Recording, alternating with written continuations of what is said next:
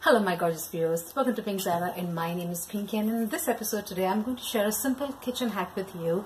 Now I love cooking. It's very therapeutic. Cleaning and cooking for me, it's sometimes, for the most part, it's therapy.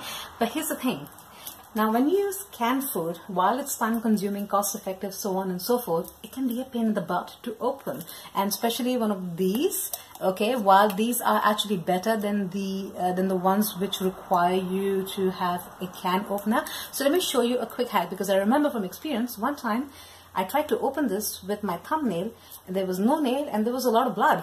Nobody likes that, and needless to say, I didn't eat that food. I did not, promise. Now here's what you're going to do.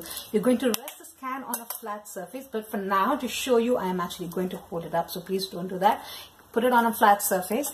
Can you see this can opener, the tin bit that actually goes? Okay, so you're going to swiftly get yourself a butter knife or a very blunt knife or the back of a spoon, anything that's lying around. Okay, you will swiftly slide the knife through and just go. That's it. And flip it open. This should be a piece of cake, and that's it. Okay, there's no blood, nobody's hurt, no fingers are being cut, no nails are being depressingly lost. Try this hack. Be safe.